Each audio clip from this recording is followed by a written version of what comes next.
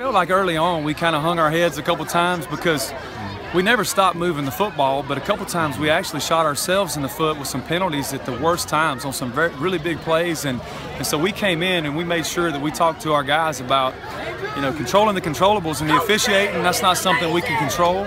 So we made sure they picked their heads back up and went back out, and I think the guys really believed that we were going to win the ball game. I really do.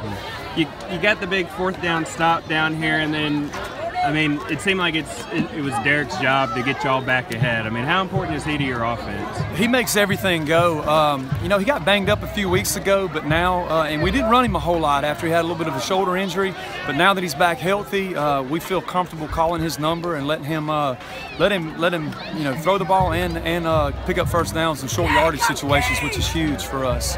Now y'all are what, 5-0 now? I mean, how big is that for the program? Obviously, 5 games into your start there as head coach. It's awesome. You know, they won 4 games last year, 6 games total in 3 years. So we're sitting here at 5 wins, but we're going to tell them this week now, all you guaranteed's 5. We told them last week, all you guaranteed's 4. So we kind of constantly look forward and not point backwards, and that's kind of what we've been doing with the guys. And every challenge and every time we've asked those guys to step up, they've done that and then some. So it's been awesome.